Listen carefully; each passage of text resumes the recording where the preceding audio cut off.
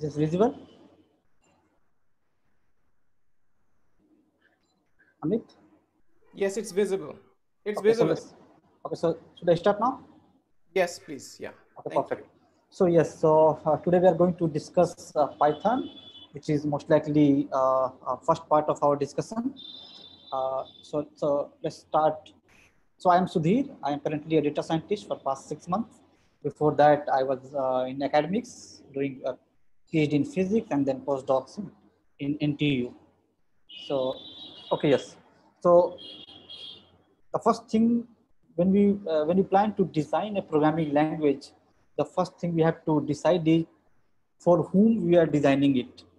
Whether we are, as you can see on the screen, whether we are designing it for a machine or we are designing it for a human.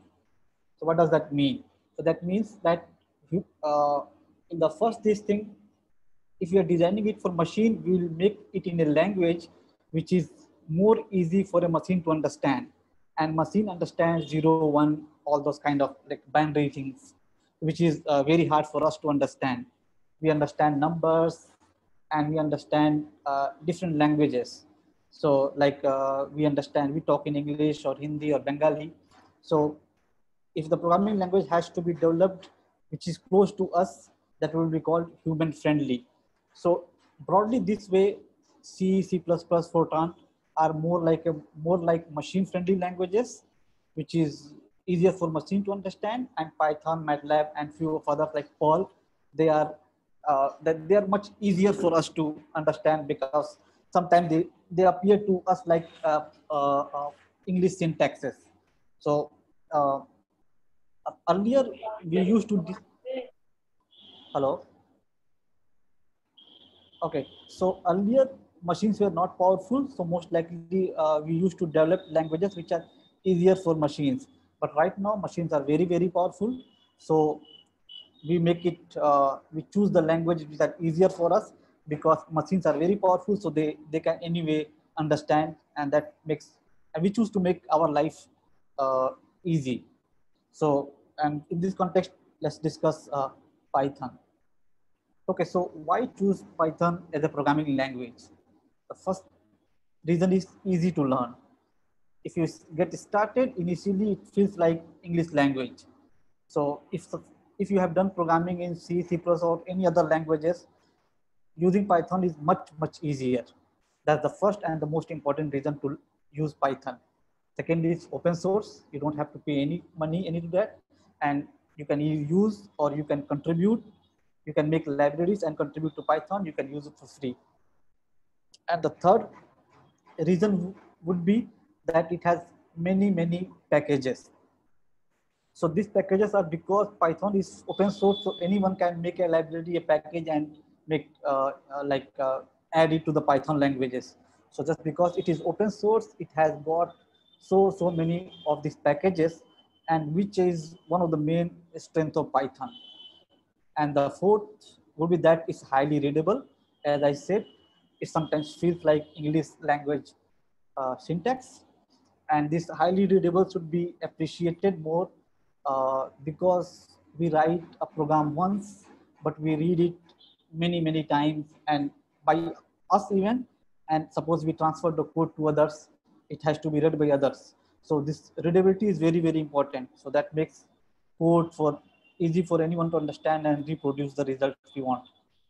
So this would be, I would say, that their main important strength of Python. So, okay, so let's discuss the contents of the day. So this first part, so we are going to cover very basic structure of Python. Python is very diverse, very powerful, but at the same time easy to get started. But we hope that everyone is at beginner level, so we'll keep it simple. So first we cover these five things, which is using Python as calculator, then list, which is the data structure, then how to do iterative computation with loop, and then logical condition functions. These are the core of Python programming language.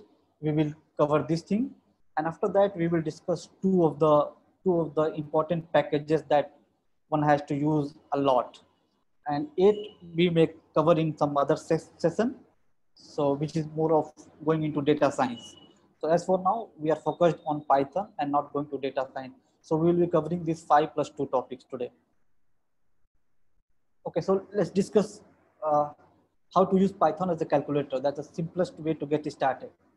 Suppose I go to Python on any terminal, or which I will show later, and write x is equal to 1. So that x will be my variable, x is variable, and 1 is the value here. So when I write this variable x is assigned a value of 1. Okay, so like you can see here on the leftmost example, suppose I want to do some simple addition. I will just write x is equal to 2. That means this variable x is assigned the value 2, y is assigned the value 3, and then I do the addition, z equal to x plus y. So what happens here is that it takes the x and y's value defined above it, calculates it, and the value which is added is assigned to a new variable z. Similarly, we can go and we can do subtraction. So I said that A is assigned a value 4, B is assigned a value 2, and C is B minus A. So B is taken as 2 here, A is taken as 4. The value is calculated here, and the result, which will be minus 2, that is assigned to C. And we can go to we can take a more complicated name of these variables. I can, instead of x or a, I can say it's value 1, value 2, and as you can see, I can multiply these values and assign to a new variable, which is final value. Okay, so I think the theory is easy to understand, but let's implement it in so that we can see how it's working. This is very simple, but just to get started with here. Okay, let me do one thing. So how to assign a value in Python. This is Jupyter Notebook. This is one of the most popular kind of place to do this thing, Python programming, or for your analysis part. I directly jumped here, but later if someone has difficulty, I can help in that, how to get started using Jupyter, which is a package of uh, Anaconda 3, which is basically an environment for doing Python. It has all these libraries of Python.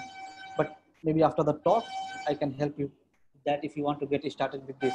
So as for now, we will focus on learning Python. Okay. So I say variable x, and then I assign the value 1. To run this, I just do shift enter. Okay. Now I have a variable x, which is a value 1. Let's see this one.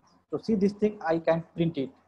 Print x. This is the syntax to print the value of x. And we can see it has printed 1. So it is as expected. Now let's do a simple addition. This is exactly we are going to follow what I showed on the slide. So I say x is equal to 2, y is equal to 3.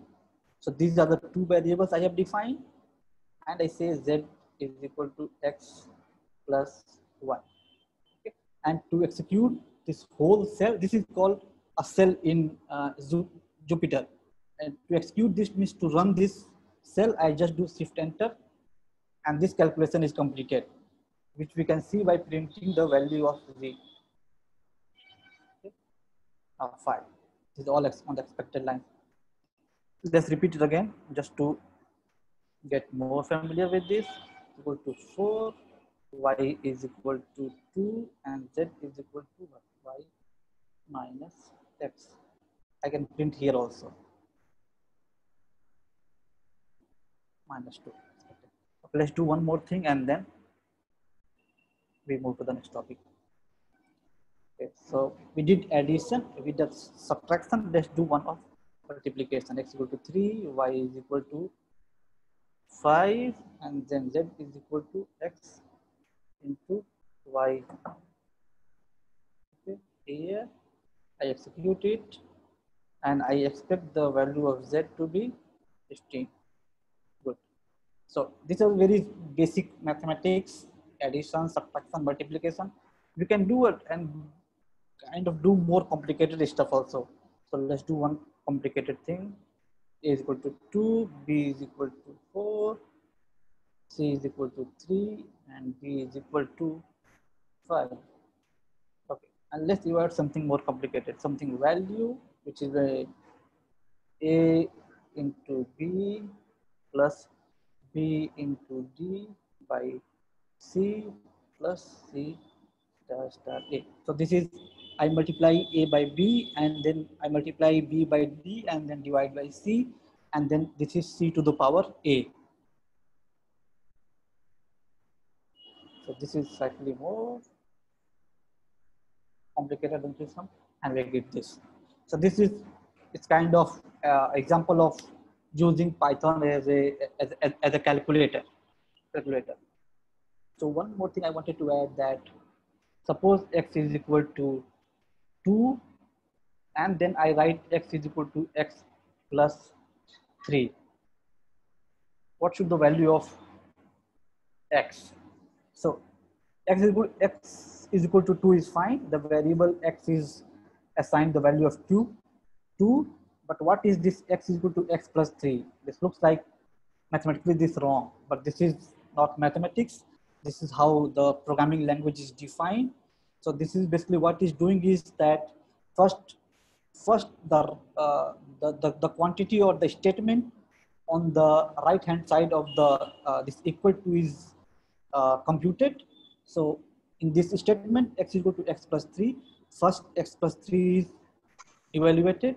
So it takes the value of x equal to 2, then add 3, 5, then it assigns the value 5 to x, which I can show by here, 5. So the main point to understand is that whatever is on the right hand side of the this equality, that is evaluated, and whatever is the value is assigned to the variable on the left side. Okay, so now let's get back to the slide. So, okay, so this is very simple introduction to using Python as a calculator. Okay, now let's move to list.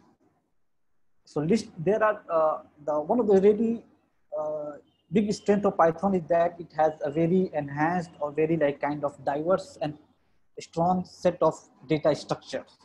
And I'm going to discuss only one, list, which is the most popular one.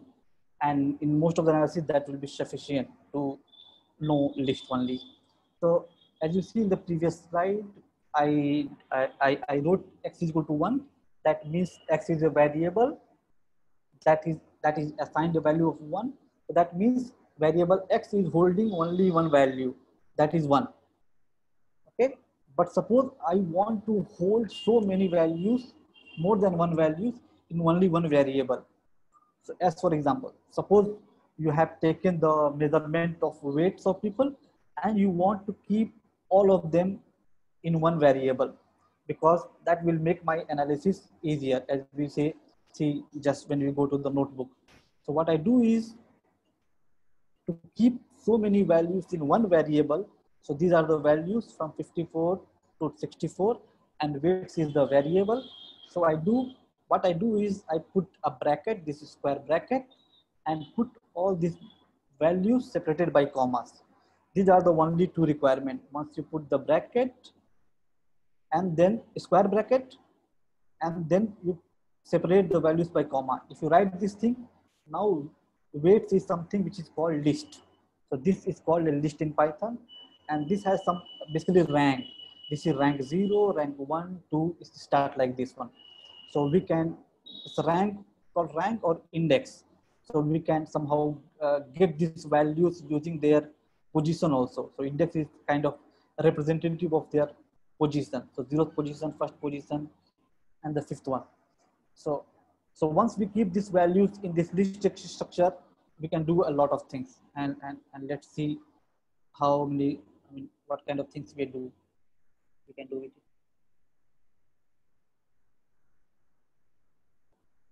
Okay. Okay, so first let's define a variable, weights, which is equal to 54, 73, 48, 96, 45, 64. Okay, I just write these values and I shift enter. So weights is a list which I can see by printing that type of list. Type means shows that what kind of uh, data structure it is. You can say it says list. So this is now, you can always see the data type or the data structure type using this type statement or type command. Okay, so suppose I want to take only this, I don't want to use the full list. I want to take a set of a few numbers out of this list. So what I will do, I can do is I want new weights, that will be weights, and I say 0 to 4. Okay. So the what this will do is that it goes to the weights, this variable, this list, and it takes the values which are from 0 to 4 by index. So as I said, this is index 0. So this goes from 0, 1, 2, 3, 4, 5. But this doesn't, this is the starting index 0 and 4 will be the ending index. So this will go from 0 to 3. Whatever you write there, it goes to one element before that. So if I write 0, 5, this will go to 0 to 4.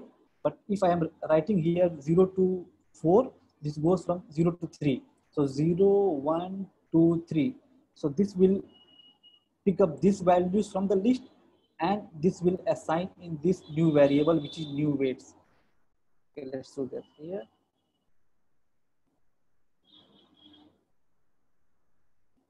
Okay, see.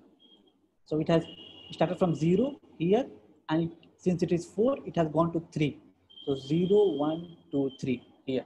So this way, sometimes these lists are very, very big, and we don't want to do the analysis with all of them. I can just select a new subset from this list into a new list. So this will be again a new list. So this is how to select a few elements from the original list. Okay, so now suppose that we make this measurement and we have this all this weight in our list, but we make one more measurement of the weight and I want to add that value in this list. So the idea is that one thing I can go and just write the comma and declare it here, but sometimes that is not convenient because I don't want to disturb with the original list. So I can do is weights append 101. So it takes this list and adds this new value. So okay, weights, this is the name of the list which is above, and this append a new value which is 101 to the list, which we can see like here. Okay, you can see that a new value is added. So this way I can add another element in my list. Okay, we can do one more thing. Suppose I want to arrange all these weights in an order, because this is not in ascending or descending order. We can simply uh, sort it. Let me put it here. Okay, so we can see this is, if I just take the list and call this dot sort, which is basically a function. So it takes the list and calls this sorting function on the list, and we can see that these numbers are all now arranged in ascending order, 45 to 48, 54, like this one. But suppose I don't want them to be arranged in ascending order. I want them to be uh, arranged in descending order. So I just take weights, I put sorting again, but in the bracket, I write reverse is equal to true. So what this does is, okay, now you can see if I do this thing, I can reverse, I can get the list in this descending order. So these are the few operations that you can do on list. There are many of them, and this is like list is very, very powerful, and there are so many of like more than hundreds of these functions to play around with that. So that makes our life a bit easier to do analysis. Let's say one more thing. Suppose we have instead of measuring the weight of all the people in one list, we have done separately. So I have taken the weights of the female in one list. Suppose this yes, weights is measured by one person and kept in one list, which is weights of female. Yeah. Oh, sorry, 34 is not sorry, possible, but unrealistic. But anyway, weights of, and then here.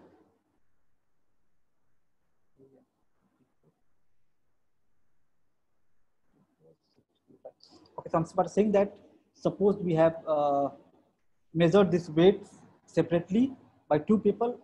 One is measuring the weights of female and other is measuring the weights of male, and these are kept in two lists. So weights of female and weights of male.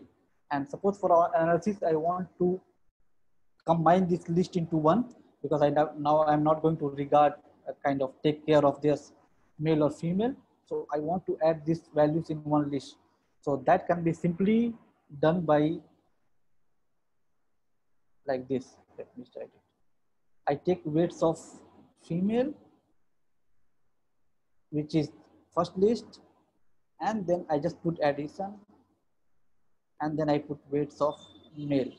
Okay, and whatever is this, I give the name combined weights. If I just print the value,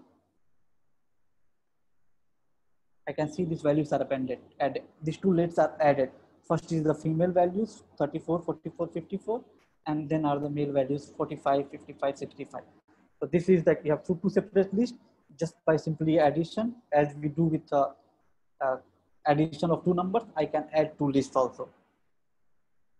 Okay, let me put one more thing. Okay, so suppose I have this. Take this list only. Declare again. Just take the value. I can just define the values again here, so that I don't care about the changes I made, because when I did sorting and other things that made changes in the values. So just to uh, not to care about them, I just write it again here. So now this is the list weights with these values. Suppose I want to add the value of all the elements in the list. So I can put the variable name sum of weights, which I can simply do is I put sum of weights. Okay. This simple thing, I just take the weights name and put the sum over it. So this will give me the sum of all the values in it. I can do one more thing. I just put length of weights. I put length, and then I give the list name, and this will tell me how many elements are there in the list. Okay, so now you can see it says 6. 1, 2, 3, 4, 5, 6. So you can see I can add all the numbers in the list, and I can see kind of get the count of the number of elements in the list. So like we saw a few functions or the few things we can do with list, but there are a lot more. And basically all of these things make analysis easy, like adding, deleting, or adding or sorting anything. So I think we have a little idea about lists now. So we can move to the next thing, which is something called iterative computation, which is basically done by loops. So suppose that I have measured the weights in kilograms, which is kept here. Okay, but I want to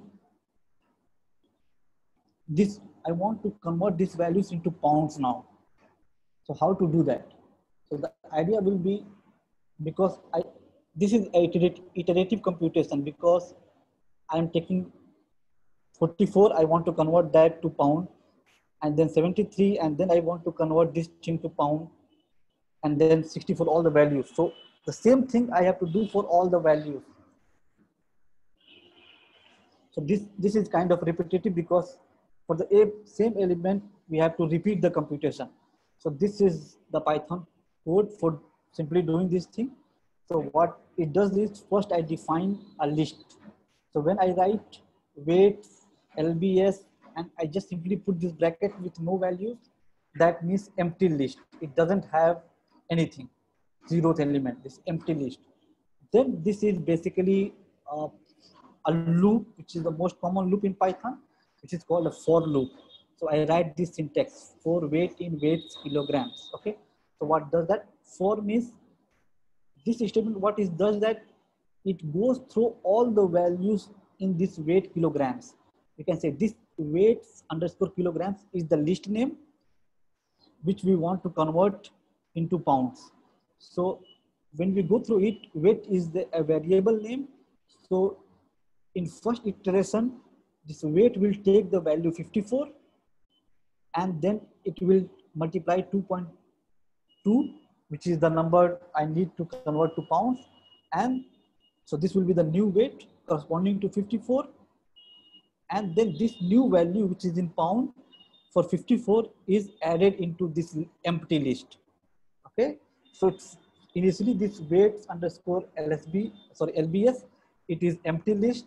When for loop goes, it picks the value 54, converts into pound, and then add into empty list. After that, weight, this variable weight takes the value 73. It takes 73 and then again make the conversion, and then new weight is the pound equivalent for 73, and it adds into the this pound list.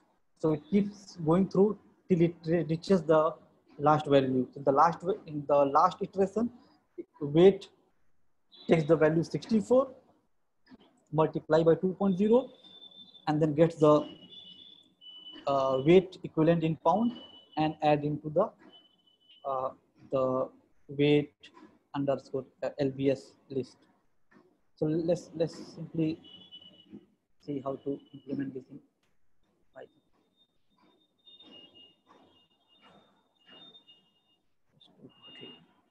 Okay.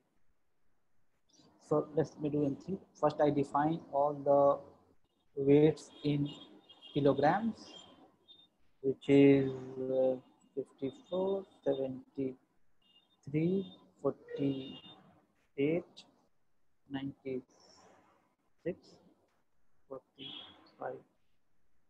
And please feel free to interrupt at any moment you like, or if I'm going too fast. Amit, you can also tell like if you want me to go slow or there's anything you want to be changed.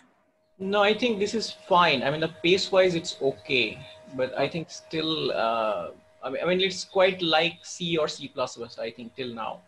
Exactly. Yes, exactly. So I think you can go ahead. Like the more we see, we'll have some idea, right? I think somebody has a question. Anybody has a question, you can ask now because it's supposed to be a hands-on. Sneha, there was a question from Sneha Basu.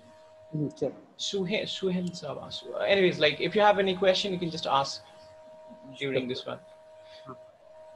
Otherwise, in the end, I will share all these notebooks with all the code.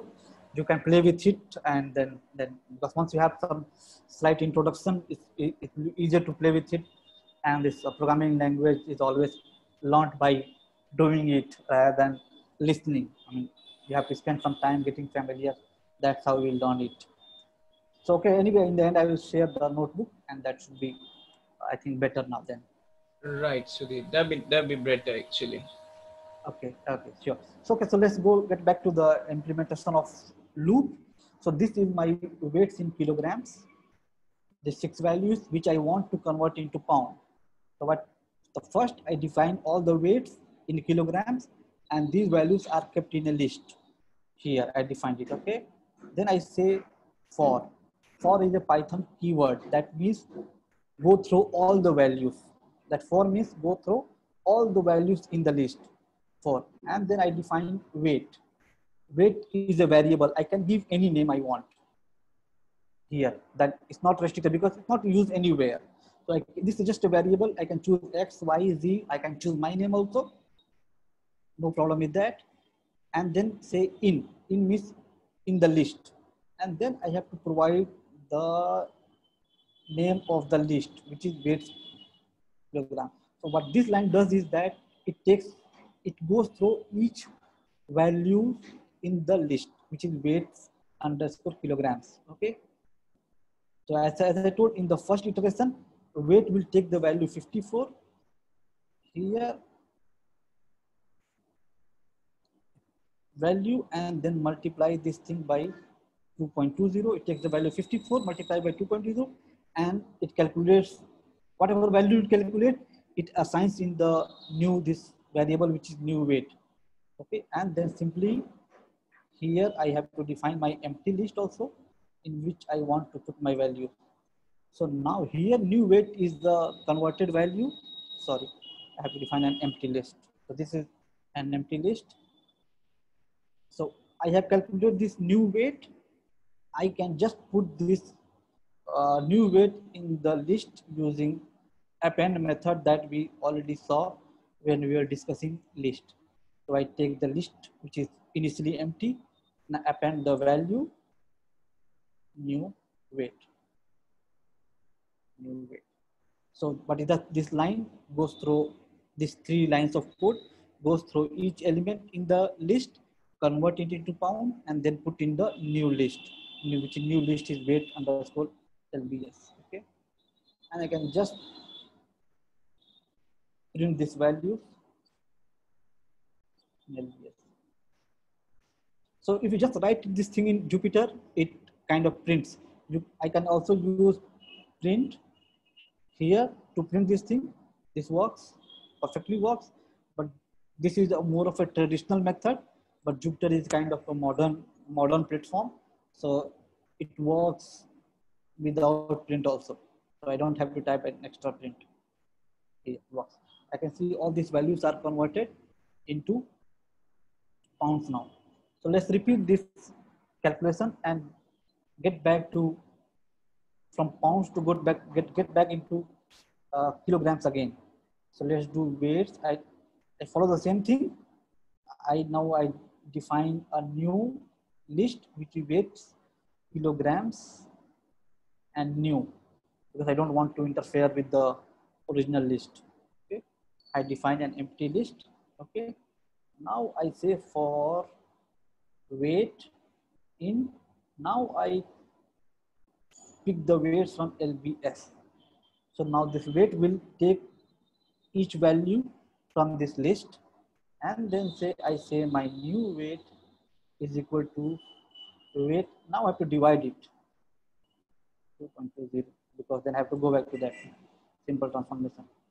And once I get this value exactly similar to before, and this new value I append it to my list, which is weights, kilograms, new underscore weight. Let me just print the value of weights, kilograms, new. We can see if we have returned to the same value 54, 73, 48, 96, 45, 64, except this 0. This is basically just a simple thing. Earlier here it assumes that these are integer because we have not put any decimal numbers in this calculation. Everything is decimal, so we thought that it is a more of a real number rather than integer. Okay, so we saw these 2 examples of using for loop. There's other loops also, while loop, but which are not so common. This is the most common loop, which will be using a lot more time. So other things we can explore later. Okay, so let's move to the 4th topic, which is using condition. Okay, so anyway, So we have one question from audience. That's list and tuples, are they same? Can't we override the existing list? Existing list I can override, but not tuple. So what's the difference? I mean, I understand they're both like sequential objects, right? Like it's almost the same as list, right? What's the difference? So difference is, I think something like tuple is supposed to be more strict. Sometimes you don't want, like suppose you write a code, but you don't want anyone to disturb the original thing. Okay. So you will use tuple because you don't want anyone to disturb the original thing. No one can disturb that. So use tuple. And in list, okay, let them change it. I think that's the reason. Uh, Tuple is very rarely used. Most of the time you use list. So, and since tuple is not allowed to change it, so it has some other, what to say, other way, like more strict way of keeping it. So it's more memory efficient and more computationally efficient to use tuples. But again, it's less flexible then. Is it Yeah, okay? that should be sufficient, I think. Yeah, that's pretty clear. Yes. So, but mostly we use list, very rarely tuples. But I think that when you go to more of serious competitive programming or like more serious software engineering, then I think you use tuples more. Or like, I really can't go on like really comment very not theoretically and all. No, I think this is understandable. Like, so I think you can go on to the next one, Okay, next sure. topic. Yeah. Okay, so now, okay, so in like real life, always we have this if, else, but. So that things also occurs in programming. So let's see how to deal with these cases. If this is true, if this is not true, whatever happens, all this what if, but all those cases, how to take care of them uh, in in Python. So okay, suppose weight is, I have given a weight which is 70, which is just a number here, not list. Okay, and I say that there's a weight limit of 100. Okay, if the weight is below 100, I say the person is not overweight. But the if the weight is greater than 100, I say overweight. So how to classify a weight into overweight or not overweight, how you implement this thing. So this is very simple. To the simplest thing is to write this thing on the left hand side. So this is if is Python statement, if, and then I write weight, which is the number, and then less than weight limit. Okay, so if the weight will be less than weight limit, this statement is true. When this statement is true, like the true and false of the binary, so this thing is always evaluated in binary. So here in this case, 70 is less than 100, so this statement will be true. Then only we can, the program will go to the next line and will print not overweight. But if the weight is here 110, this thing will be false, and the code will not execute this. It won't go to the inside of the code, or whatever is inside the if block. We call it block. So you can see this print line is indented, some 4 spaces inside. So this is something called if block. So the statement inside the block will be evaluated only if the statement is true. Okay, so let's go to slightly one level up. We can see on the right. So we have added an else also. So here on the left we had only if, but on the right we have else also. Okay, so here if this statement is evaluated true, so say weight is 70, weight limit is 100. So this will be evaluated true. Then it will execute this statement, and this will ignore the else part.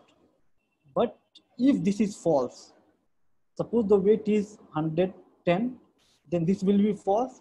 It won't do the calculation for this if block, but it will do for the else block, and it will print not overweight.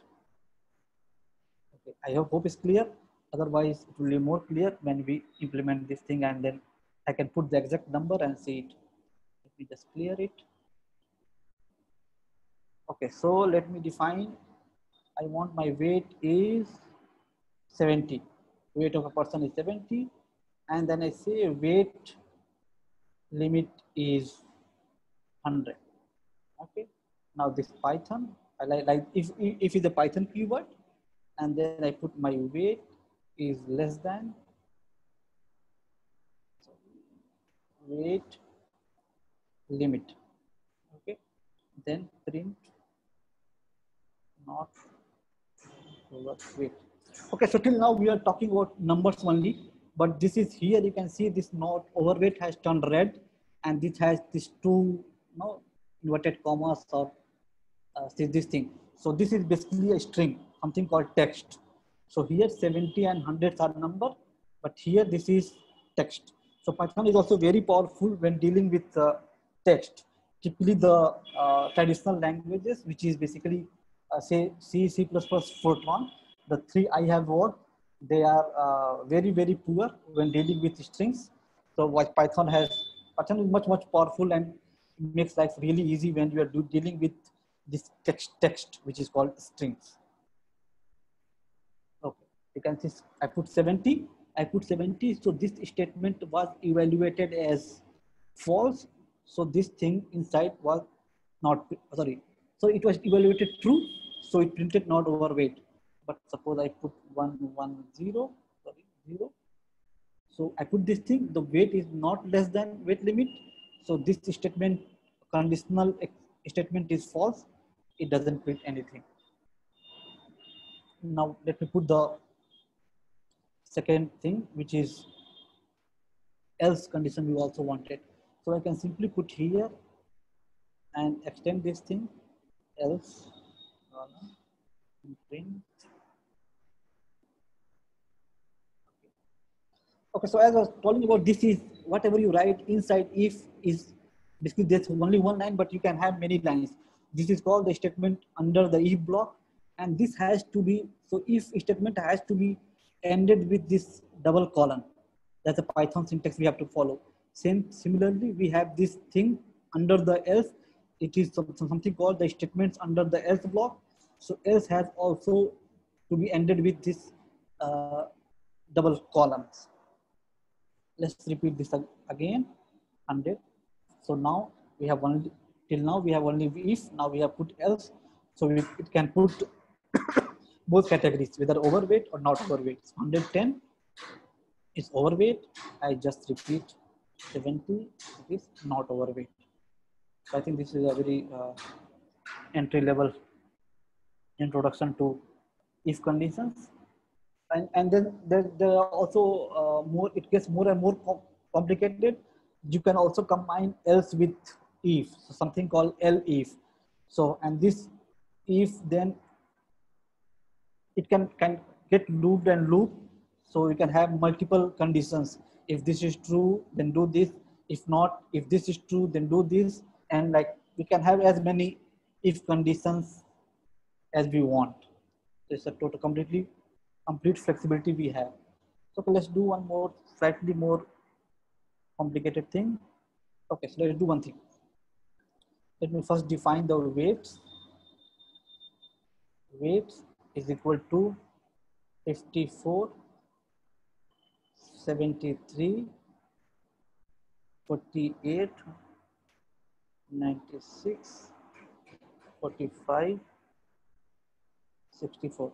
So actually we are going to combine all the syntaxes we learned till now into one simple code. Okay, so for this purpose, I define my list, which is weights.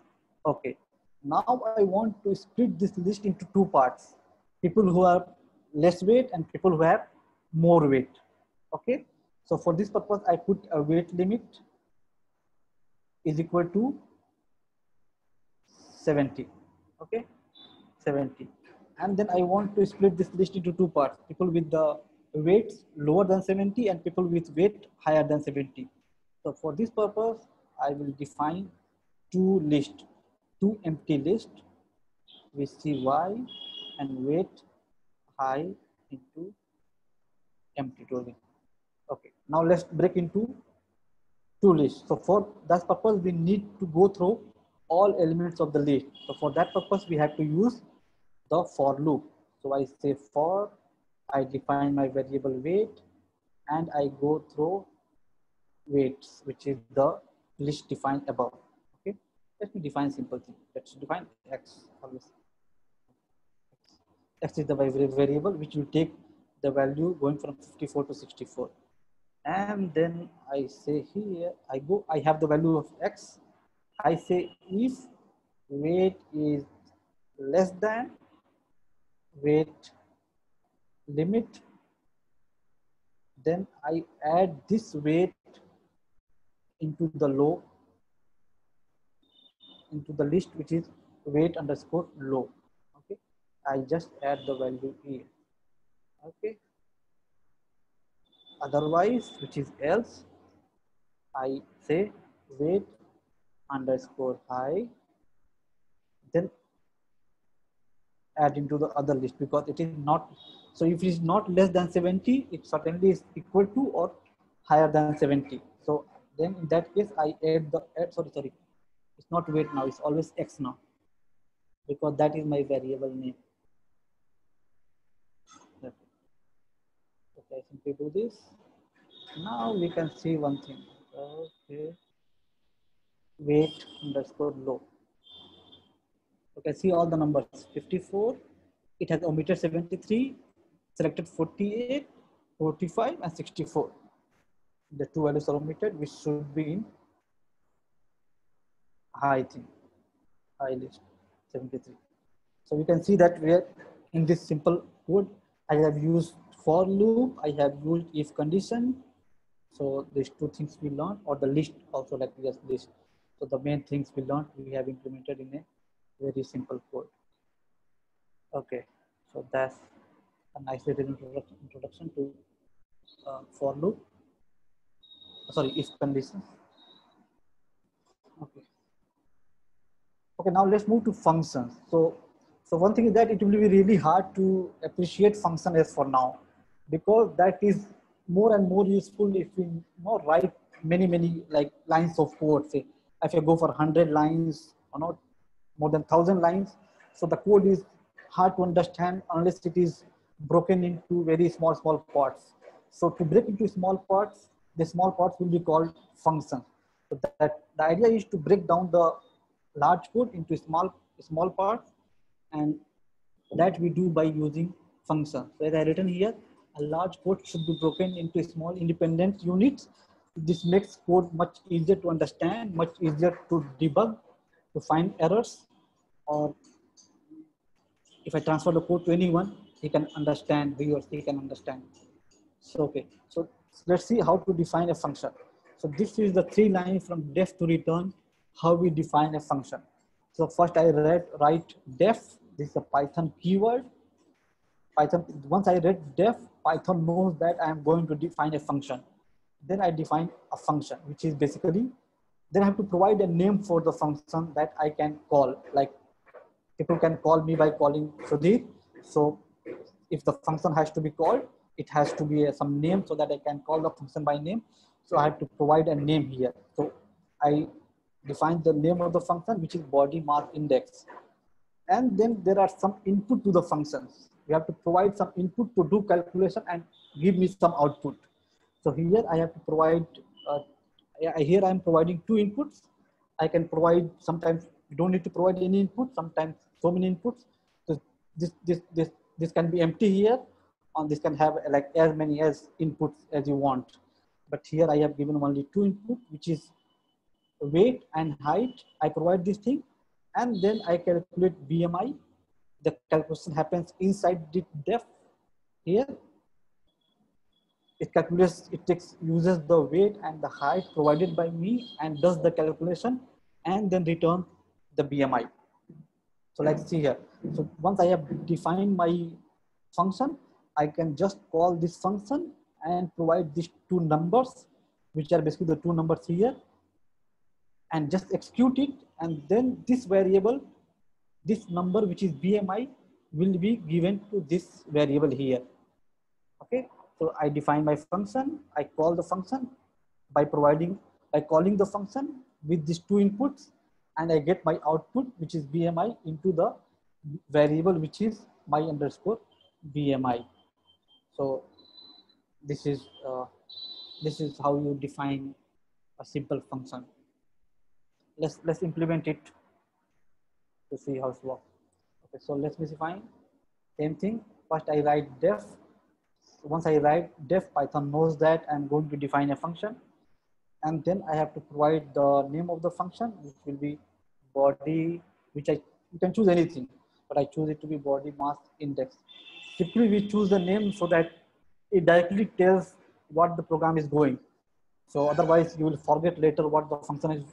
So whenever we declare any variable or any function name, it should be as clear as possible so that one can understand by just looking at the name what it does. So I can guess that it is by the name that is going to calculate body mass index. Then after defining my name, I put the input variables, which is weight and height. Once I done that, I have to put this colon again, and that tells me that whatever I write below this line will be a part of this function. It's something called local or global. Once whatever I write inside, it will be a local quantity. I can't use it from outside that function. So it's kind of keeping things local so that you don't have to worry about a lot more things. So and then once I have this input weight and height, I can just calculate BMI is equal to weight divided by height square, so which is height into height.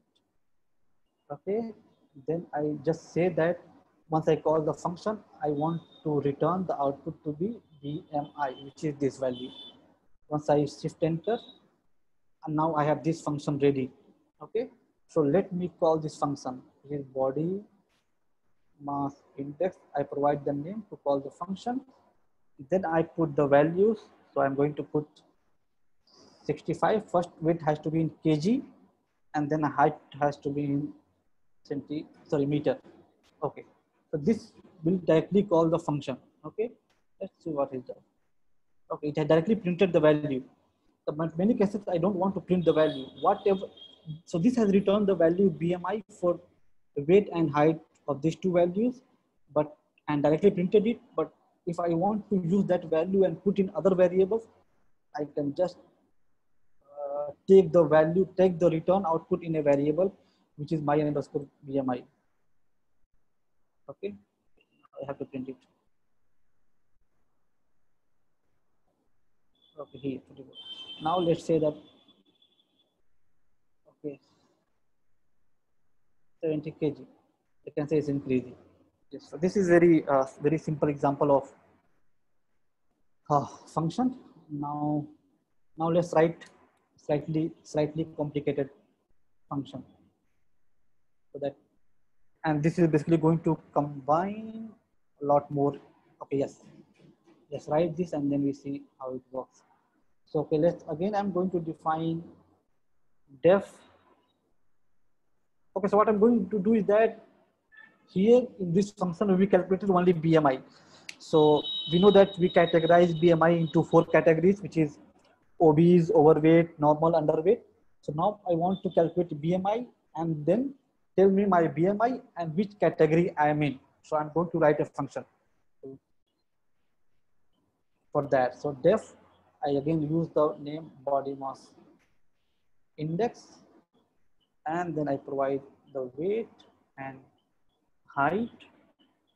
Okay, and this is same as earlier, and then I calculate my BMI, which is basically weight by height.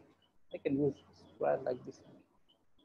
Okay, and then return BMI, but that's it later. Okay, first I don't want BMI. I want BMI and the category, which category I'm in.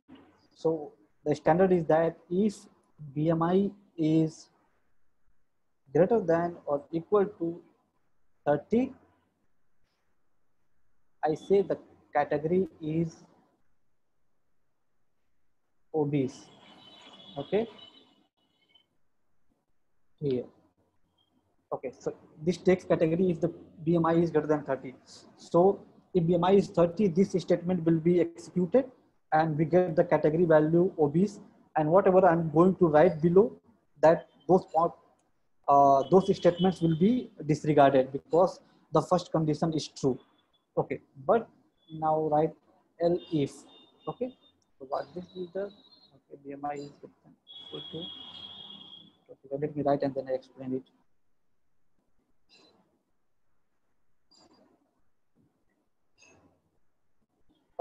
So if BMI is not greater than equal to 30, then certainly it is less than 30.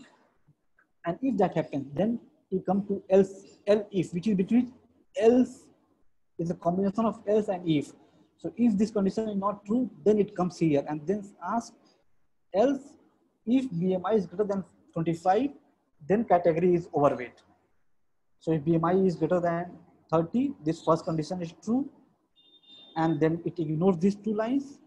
If it is less than 30, then only it comes to this third and fourth line, L if and category.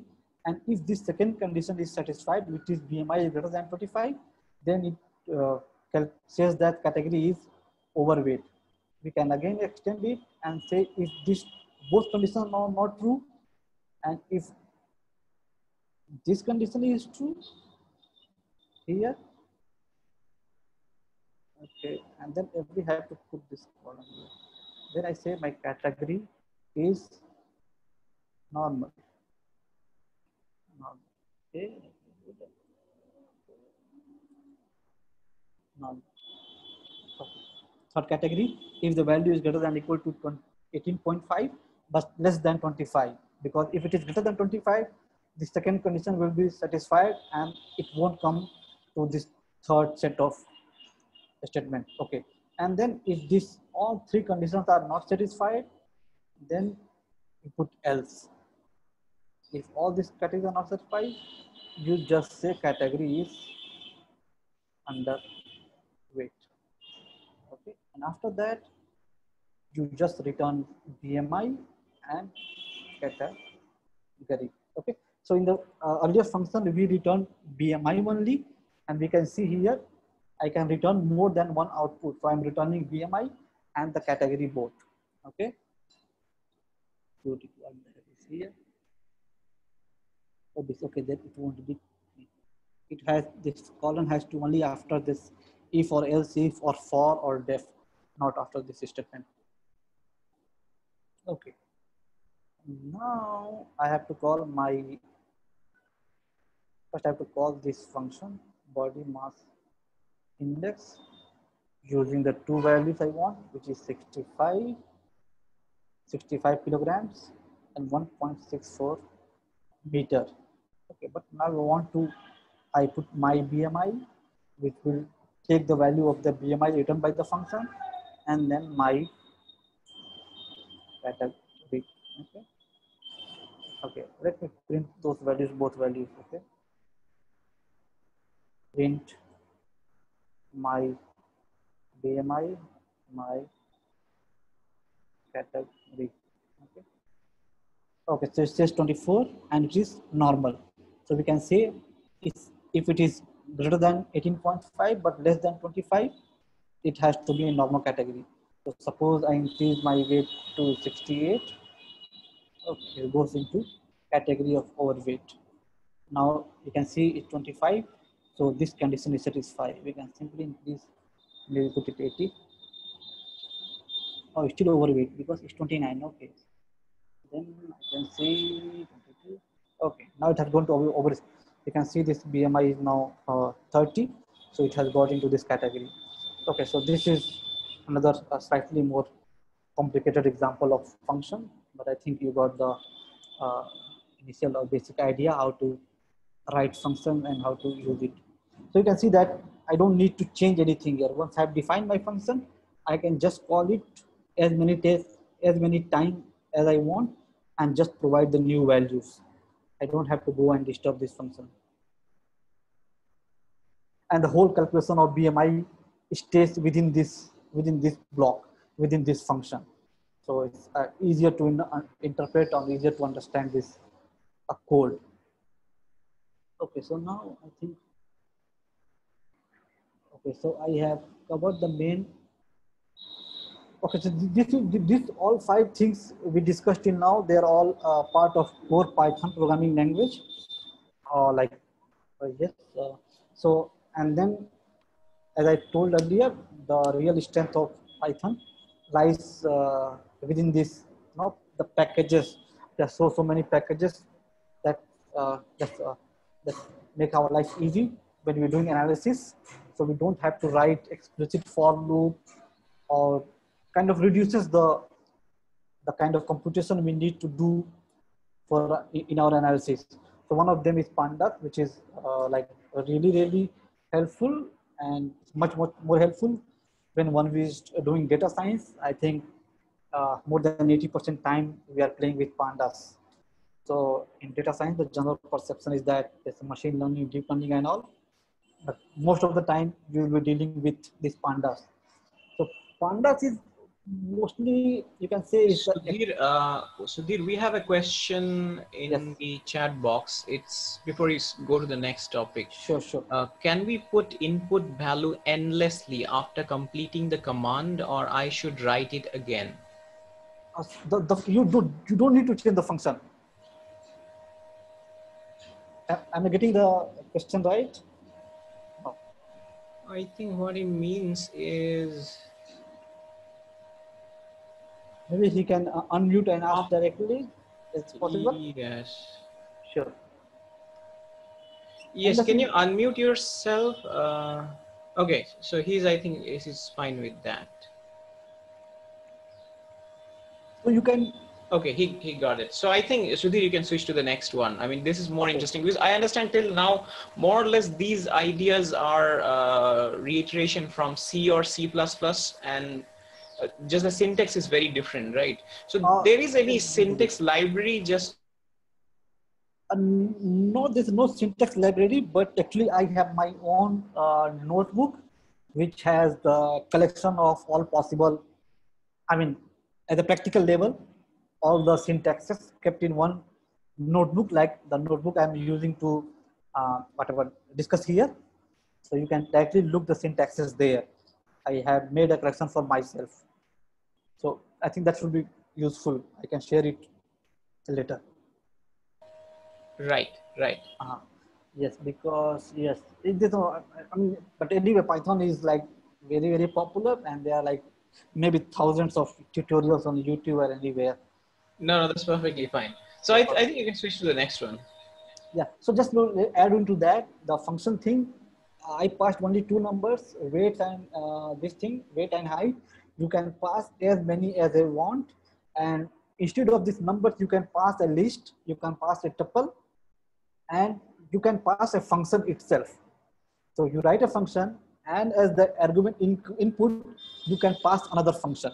So it's very kind of flexible and very powerful. Okay. So I think I've slightly clarified on that. So yes, this pandas is the Excel for Python. It is very flexible. It's like really the place to do, I mean, the software to use for data analysis.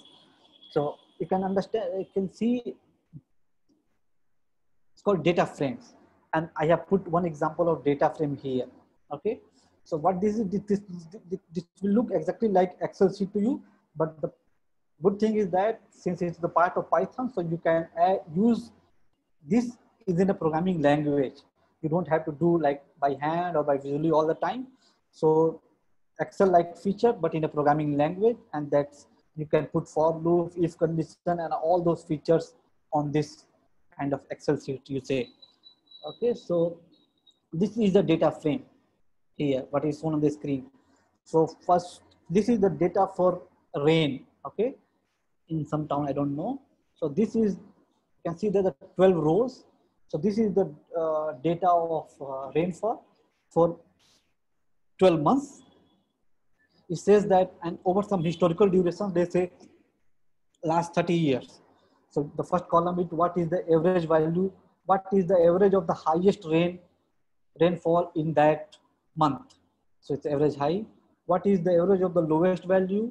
What is the highest value in this 40 or 30, 40 years, whatever, for that particular month, and what is the lowest value, and there's the average precipitation. So you can see all this data is kept in this Excel kind of things. So basically these columns are called features. Features means something that describe your system. So we are using rain here. So my rain, understanding of rain will be described by average high value, average of low value, record high or record low.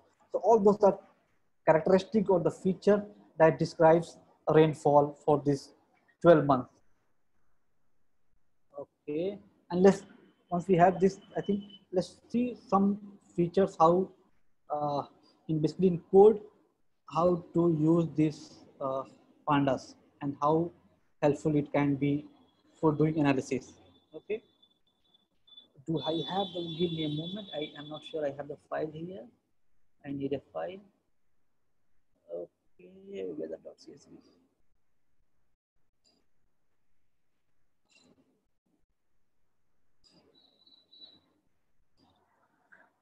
Okay.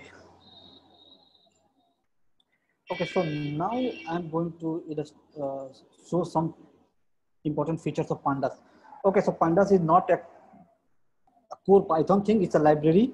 So we have to first call it. Okay, so I say import pandas as PD.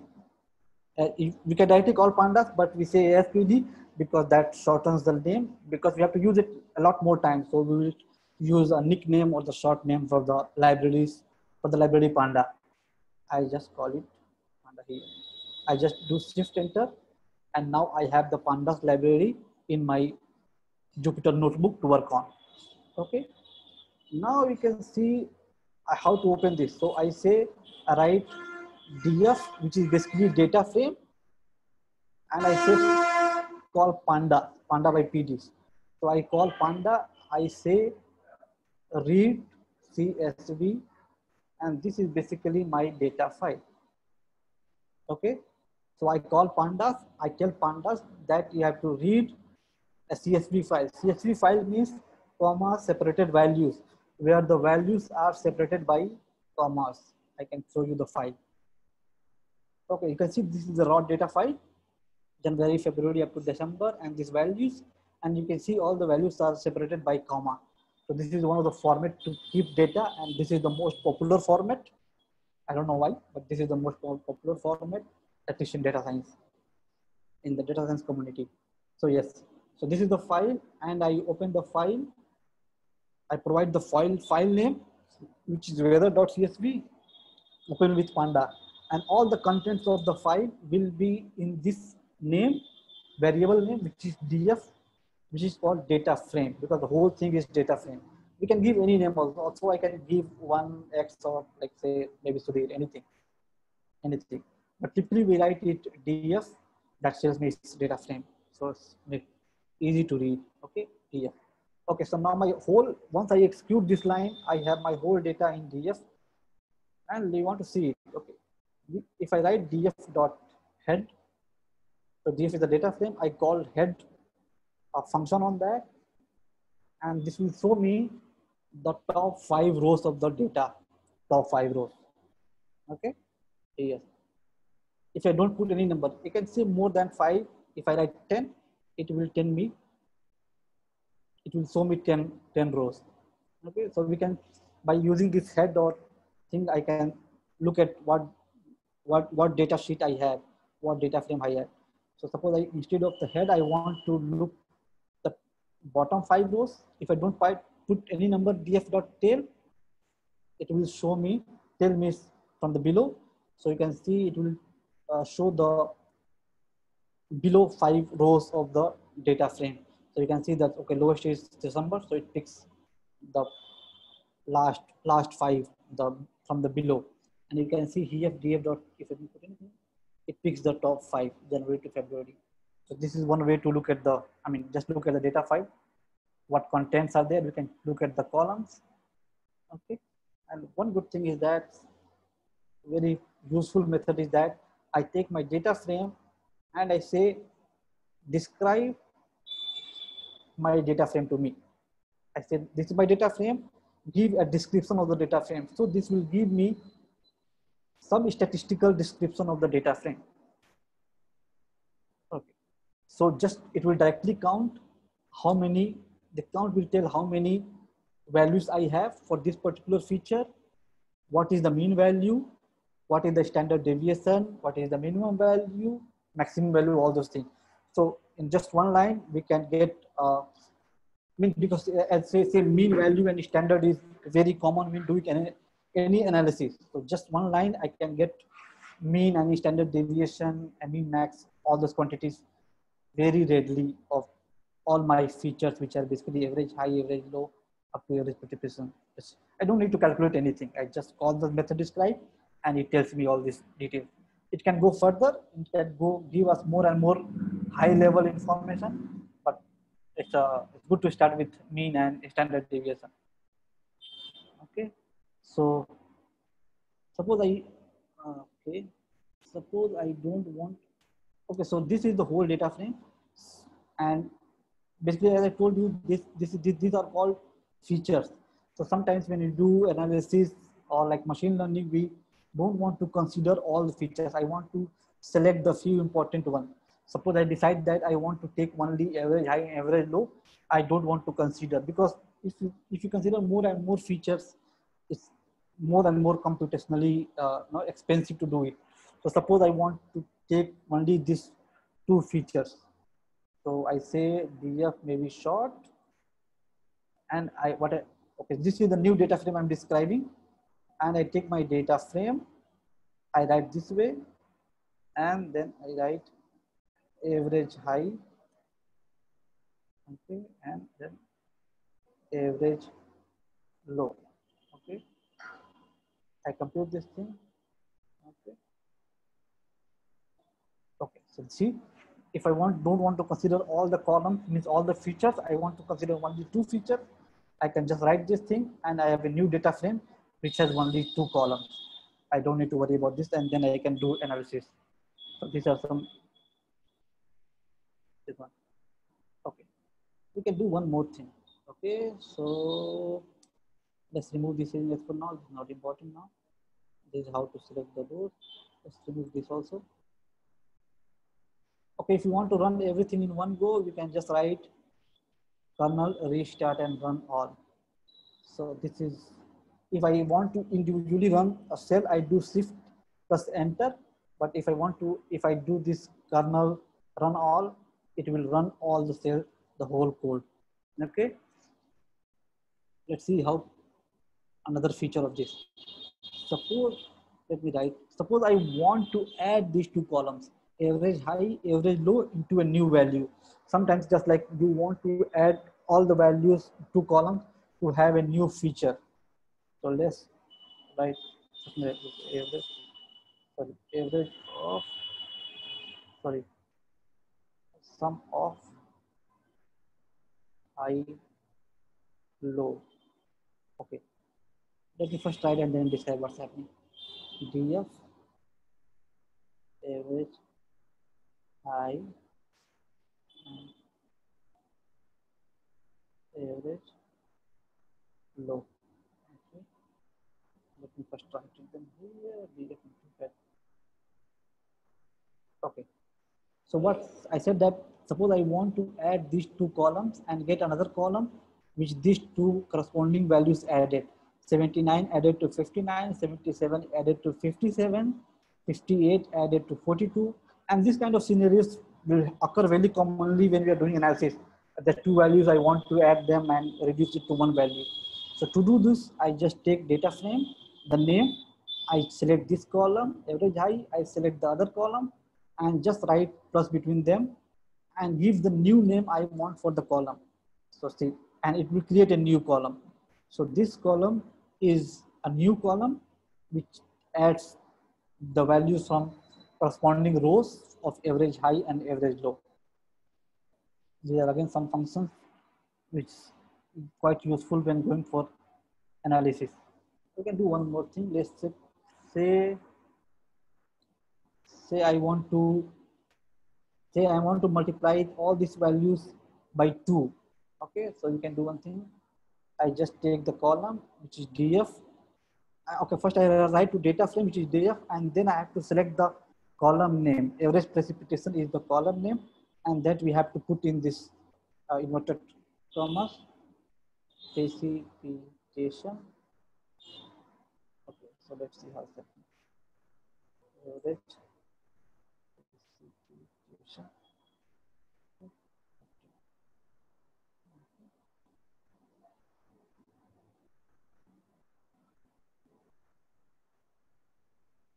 See, if I just write, I take this data frame, I take this particular column and multiply by 2. So all the values will be multiplied by 2. This kind of data transformation we can do using this simple one line commands. Okay.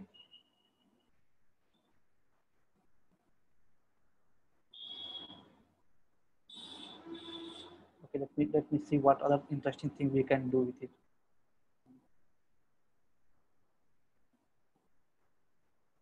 Okay, so let me again remove these things which are not important. So we can do something else. Okay, let me just run again.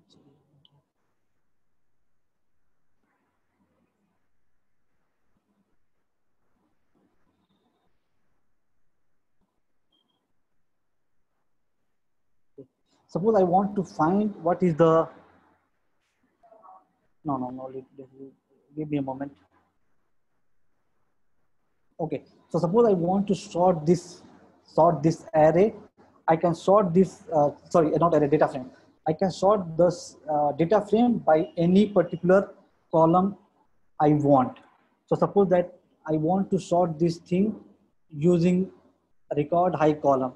So let's do this thing, then it will be more clear how it's happening. So first, sorry, I take my data frame and then I say sort by values. This is the Python, pandas command. And then I have to put by which column I want to sort it. Okay, I can do this thing. I can see. So this data frame, if I want to sort it by one particular column, which is record high, I just do this thing. I take the data frame, I call sort values, provide the column name. And you can see this new data frame here is sorted according to record high. So it starts from 73, 74 here. So again, these things are very useful in doing analysis. We want to have these things ordered in ascending or descending order. So one has to simply write these simple commands and this will be kind of done. If you use explicit methods in C, C++, or if I use some Python and for loop and if condition, this will be like many lines of code, and which is basically those many lines of codes are now behind the screen. So one can directly use this in this pandas package so that we don't have to invest a lot of time and worry about bugs. So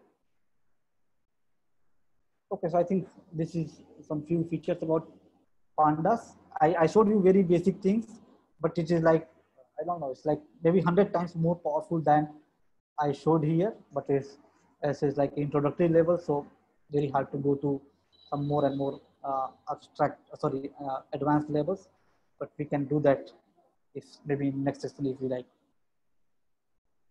Okay, so also if you good to know that once you know that, be familiar with pandas, that this is the library to do analysis, one can just like always explore by stack flow or like Google and then do it.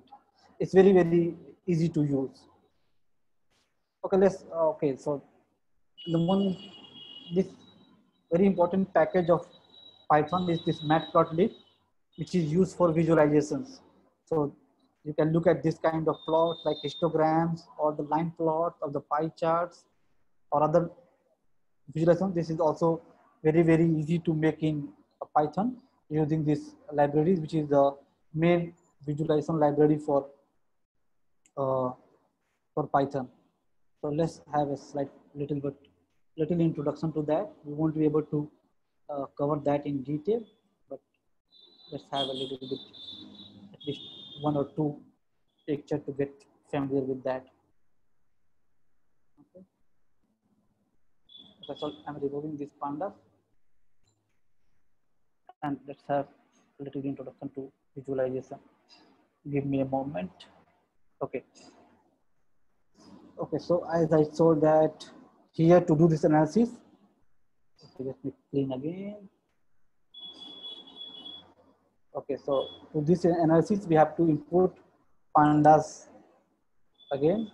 So I import pandas as PD. There's another library we need to import, which is NumPy, which is used for most of the numerical calculation in Python. I call this numpy as np. And then for visualization, you have to use matplotlib. So I call this import matplotlib basically, and have to do this pyplot, which has some library. Matplotlib has some other extensions also. So I call this extension, and I call by this name plt. Okay. Okay, nice simple. Let me just write one more thing. You don't need to understand this, but let me just write. This is just to make it easier visualization.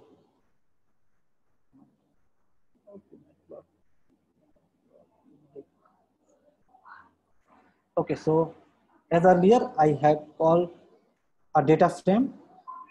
I have to use some data to do the visualization. So I call another data by using the same pandas as we saw earlier. So this my df is data frame. I call panda, and then I use the read CSV function to read my data, which is immigration unto Canada.csv. Now the data is read in this df. I can see what is in the data file. Okay, so basically this is data of immigration from different countries to Canada in different year. So you can see these are the countries name from which immigration happened to Canada in years going from 1980 to 2012, I guess here. 2013, I guess. 2013, yes. So this is the data which you are going to use for visualization. Okay. If you want to understand how many rows and how many columns are there in the data frame, you can just simply call df.shape. That will give me the idea about the shape of the data frame. So this data frame has 194 rows and 39 columns. Okay. Okay. First, I will do some simple calculation with simple modifications. Perhaps you don't need to understand that. Okay, I will just do simple thing. So I just put df set underscore index country in place. I'll take a minute to explain it. Here.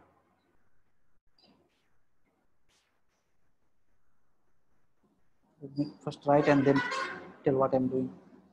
List map string range 1980 2014.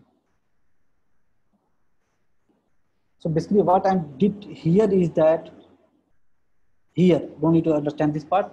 Here is that I took all these values, all the year values from 1980 to 2013. So these are the name of the year. I put all the names in one list. You can see here. Okay. So this is basically years is basically a list which contains all the years that are in my data frame. So that using only variable years, I can get the data of all these years which are in this list. So this is just so that to easily take the data out, I don't have to put the year value again and again and again. Okay.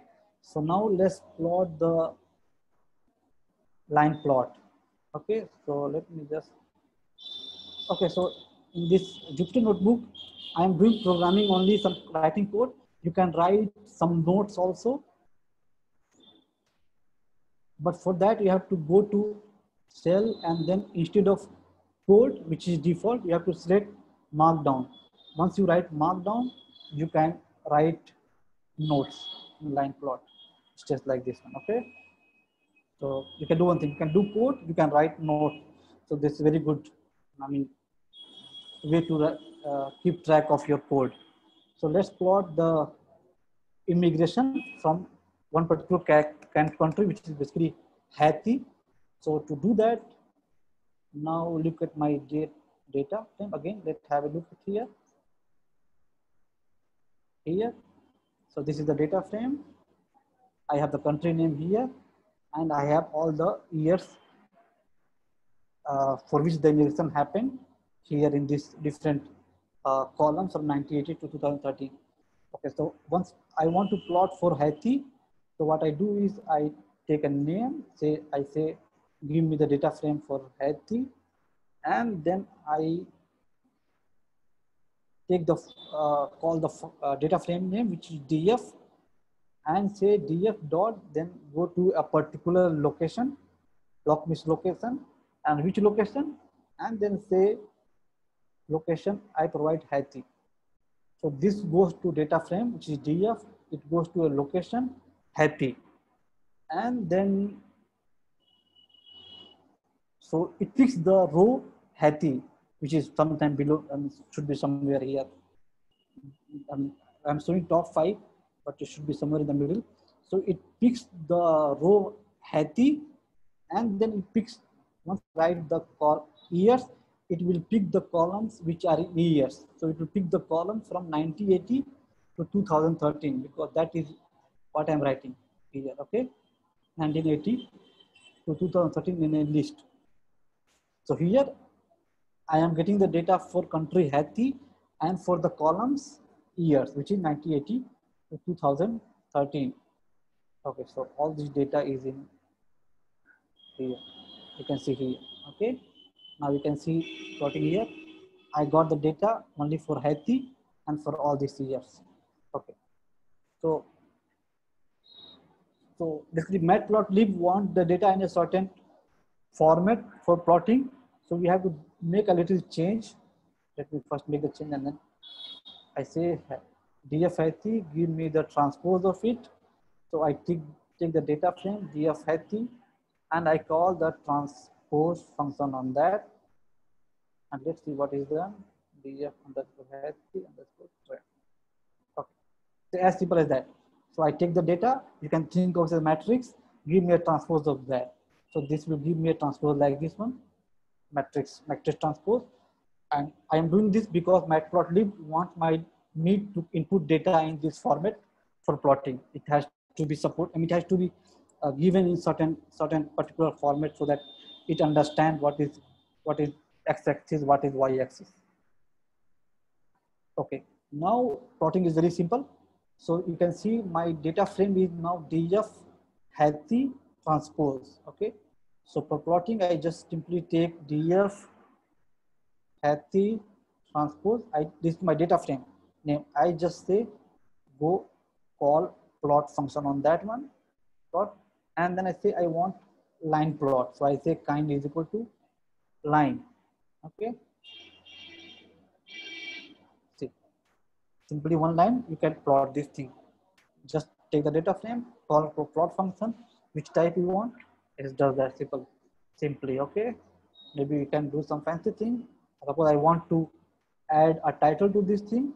So I call PLT, which is basically, if you look at that, PLT, which is basically the matplotlib. Okay. So I say that call matplotlib, this thing, and give me a title. So I say dot title. I write immigration from Haiti. Okay.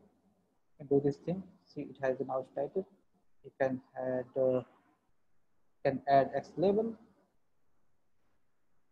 and then years, and then I want a Y label, which is number of immigrants. Okay. You can see very basically just only one line of plotting, and then other details we can provide simply. So 3-4 lines we have the good enough plot to go. You can see that once you have the data frame, it's very easier to do visualization plotting also. So this is quite useful. I mean, there are other softwares also, but this is one of the good ones also.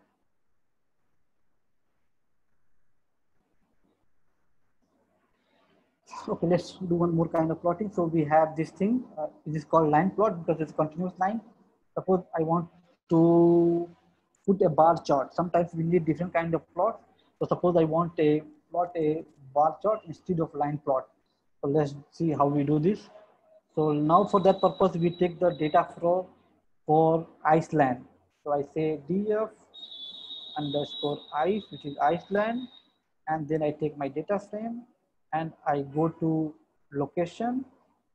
Now I will go to Iceland and then go to year. So this will give me data for Iceland for all these years 1980 to 2030. You can just plot here and then see. Okay. Again, we see here. So first we have to make that, sorry, just take the transpose of it. Df underscore ice. Okay. But that's not required. Mhm. Okay, so sorry. Df underscore ice. Okay, now let's see how to do this, how to get this bar chart. So I take my df ice underscore tran with transpose, and then I plot and I say I want a bar chart.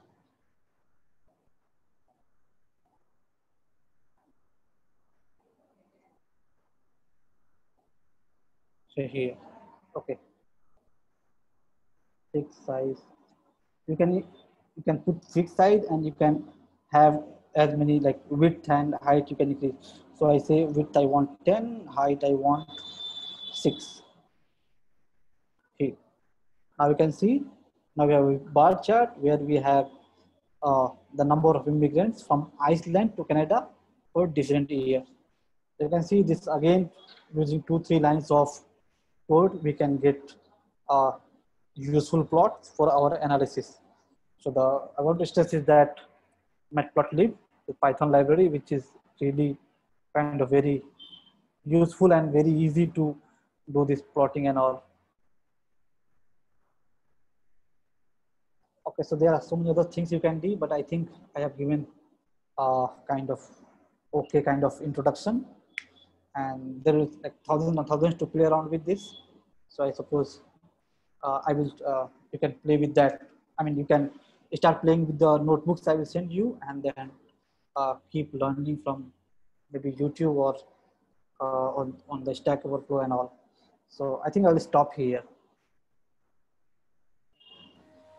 Thank you, Thank you for. Sudhir. I think it was quite useful. I mean, Thank you. these parts are bit. I think we'll go through this recording. We have a recording for everything, so I think we need to run it in our console so that we can clarify on the exact how to use the syntaxes and libraries. Yes. And we'll definitely get in touch with you. I think we can have a short question answer session. If anybody has a Sure. doubt, they can ask. I mean, I personally have a lot of doubts, but I think I'll clarify them in a personal level. But so anyone has any question, they can just drop it in the chat box.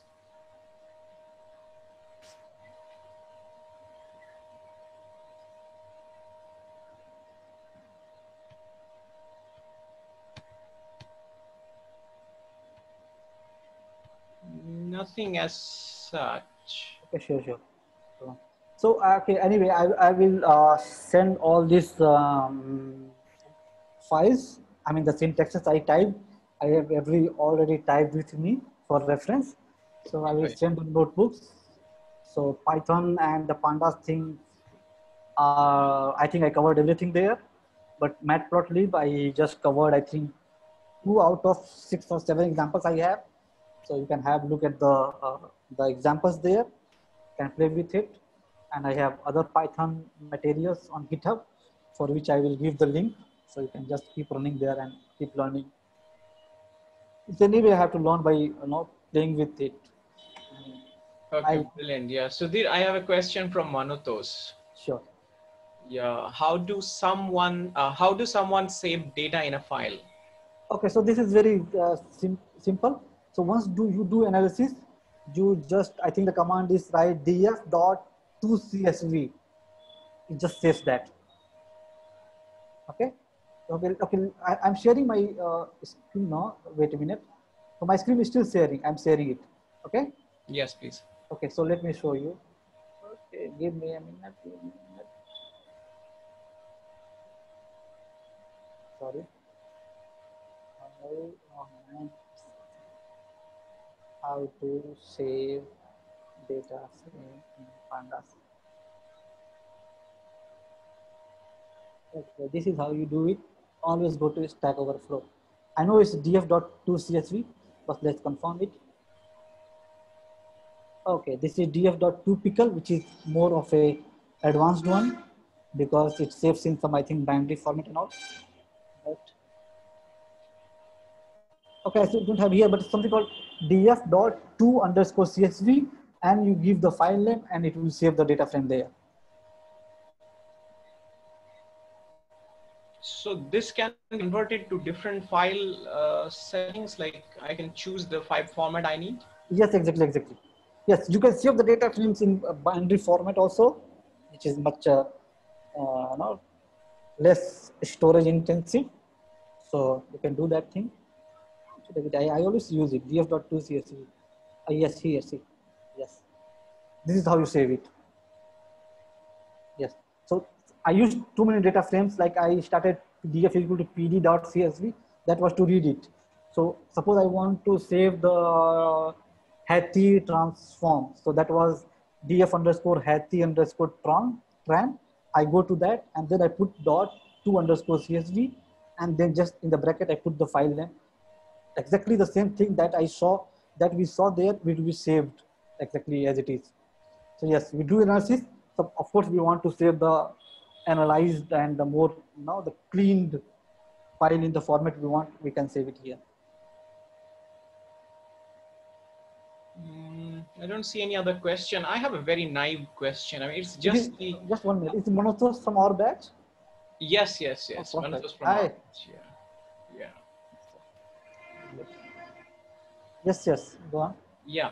So I have a very naive questions. That is like in console, how do you call this? Like because I understand like you are not using Windows, right? Yes. So I tried to actually call this this Yes. the test file you sent, and so I'm not being able to do that. So is Okay. that So yes. Let me jump in.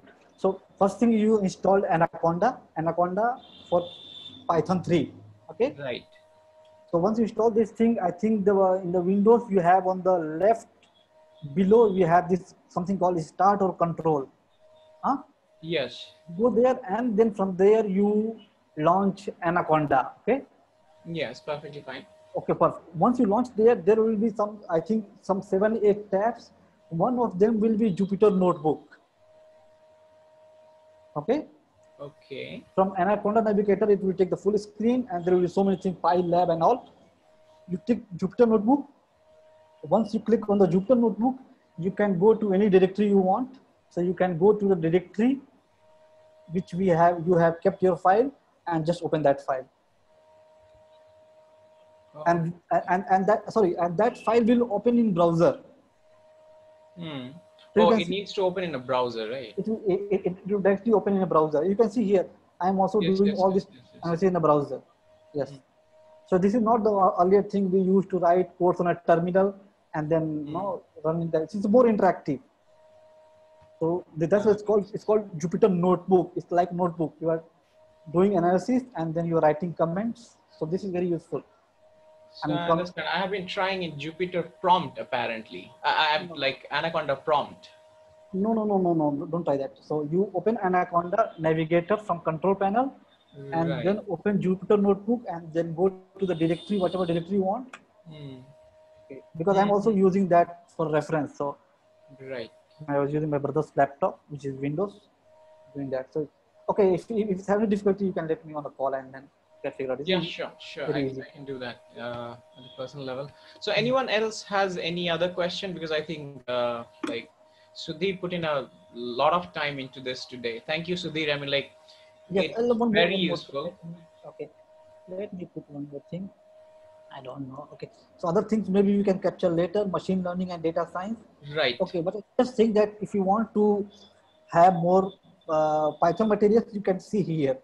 this is my GitHub page. Mm-hmm. And actually I have, I was telling you that all these syntaxes I have kept in one Jupyter file. So this has kind of everything there. So you can directly have the file here on my GitHub page and refer to that. Brilliant.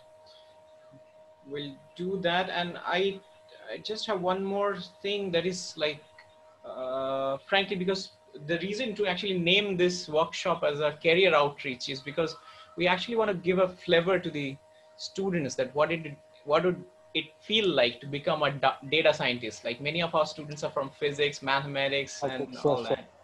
Yes, sure, sure. Perfect, So perfect. Yes. I have one more So, question also from another student.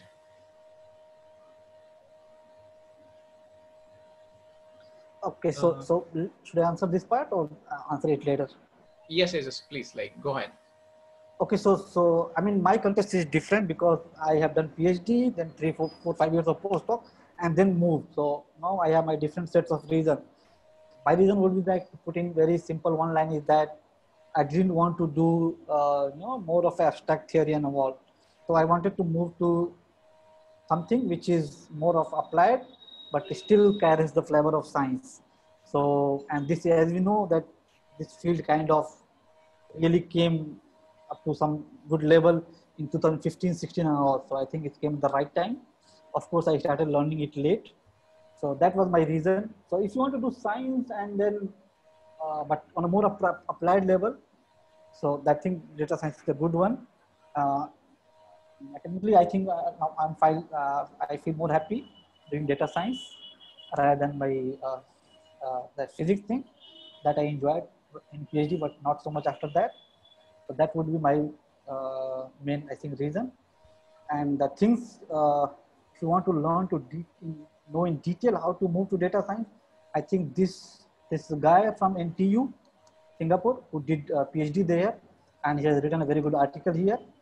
So I would suggest to read this thing, how I moved from physics to data science, and kind of things you need to know to be in data science is like have to know a very good, have understanding of statistics, and then you need to have a knowledge of programming. So mostly right now it's Python and R, but as everyone is saying, the Python is going to be, I mean, it's kind of leading the race now. Earlier it was R, but right now it's Python. So I think it's good to learn programming in Python. Machine learning is already very important, but you don't use it so often in, because I said, and also you don't use much now very complex levels or like suppose deep learning and all. So basic machine learning, which is linear regression and logistic regression. So 90-95% of data science works. I mean, data scientists work with that. So yes, although it's a big name and one should know it, but I don't think it's just 5 or 10% of your work. Mostly analyzing the data, looking at the statistics, and putting whatever intuition you have. So basically, I wanted to correct the impression that machine learning, everyone has said that machine learning is data science. It's not true. It's just one part of it. Maybe it's just 10% of data science. Another thing you need to know is domain knowledge. That is something that if you want to do research in physics, I need to know about physics models. So same thing if you want to work in healthcare or you need to work in finance, then you need to have a domain knowledge, and that will come only when you start working there. It's hard to get from outside. But if you want to move into this thing, I think it's good to focus on statistics, programming, and machine learning. Technically, these things need to be learned. Yes, that's all. Great. Yeah. Thank you, Sudhir. Yeah. So I think we're almost closing today's like time. Uh, Is there a question there on the chat box? Or so move on. there is one, but I think it's resolved. But you can still pick it up.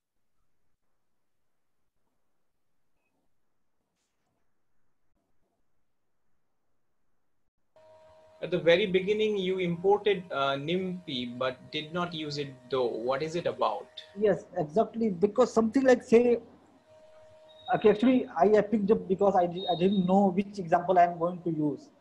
Okay, so it's called NumPy. So NumPy is, you can say, is doing mathematics for Python. So Python has a dedicated library for doing mathematics. Suppose you are doing matrix multiplication. Okay, so the one thing is that you can just run a for loop, pick one element from this array A, from matrix A, pick this element from matrix B, multiply it and give it to me. That's one thing, which is very raw. So NumPy is, you just write NumPy A dot B. So that will do the multiplication, the matrix multiplication for it. So these kind of things, like anything you can think of mathematics, Python does. Python has a dedicated library which is basically NumPy for it. It's called numerical Python. That's the full name of it. Numerical means play with numbers. Yes. So we have slight confusion because most of us have evolved from programming in Fortran and C. So we think in terms of language, in numbers only. But Python is not that. Python is a more general. So one particular, the numerical thing is kind of assigned to NumPy, which is numerical Python. I hope it's clear. Sir, I have a question. Yes. Sir, I think matplotlib calls the NumPy library internally. Is it right or wrong? I don't think so. You can try. Okay, that's a very good question. Okay, let me also learn. I don't know.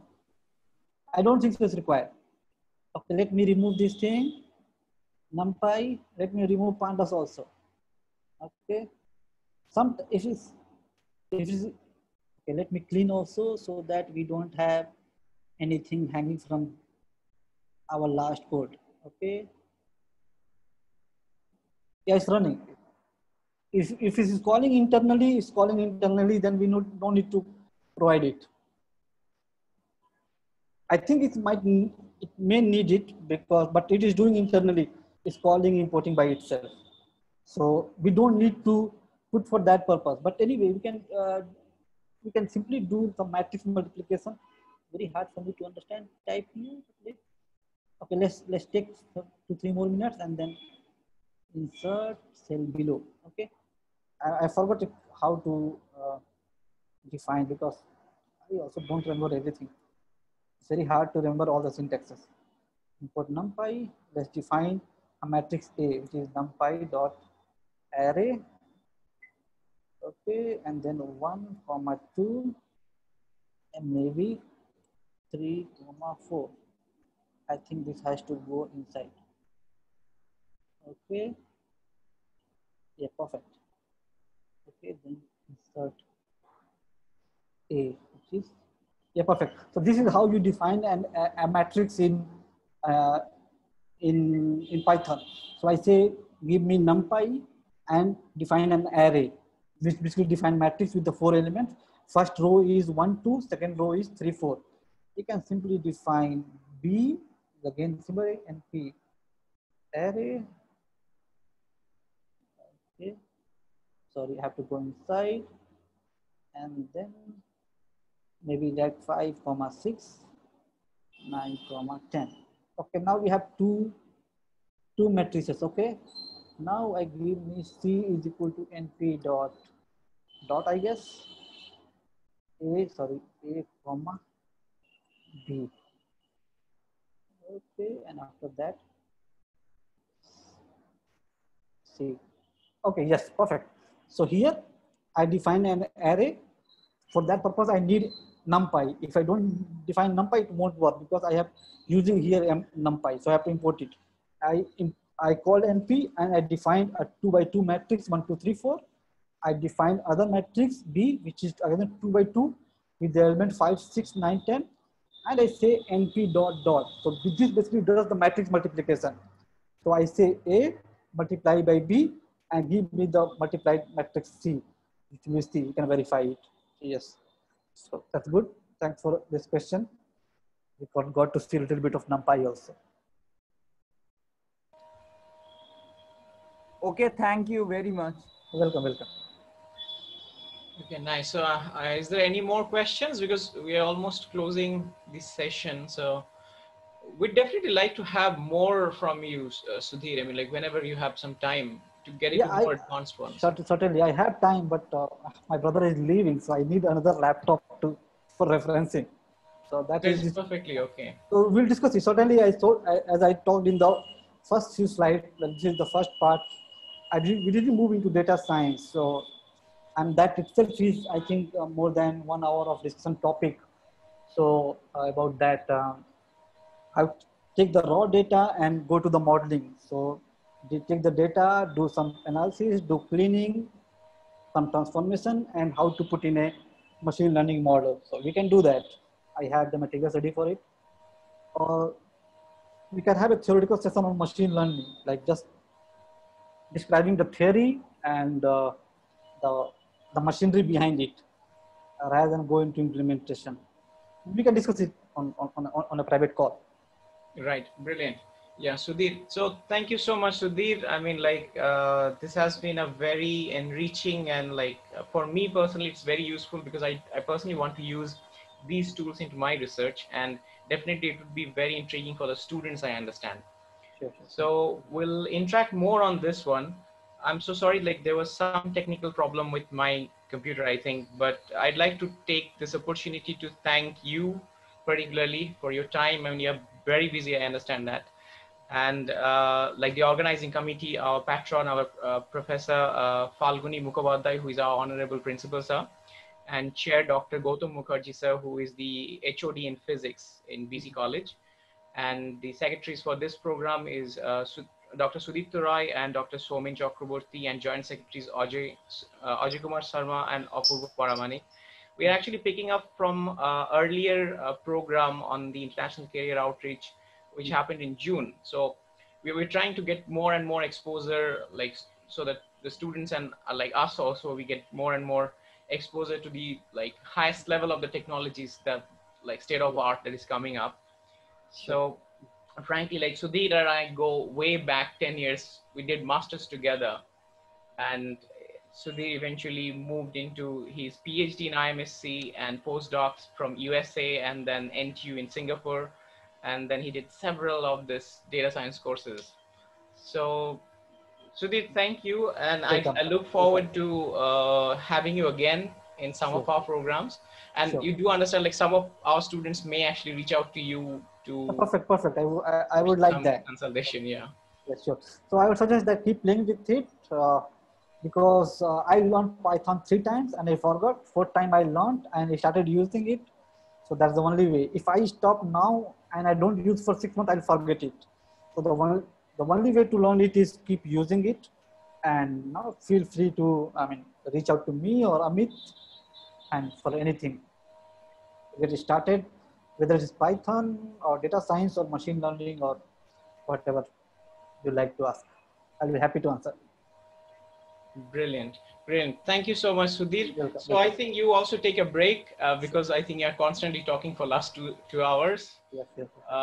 It'd be like, we'll talk soon again. And thank you everyone for being such a nice audience. We'll speak soon again. Okay, Sudhir, you do take care. I'll speak to you soon again. Sure. Thank you. Thank you everyone. Thank you. Take care. Bye-bye.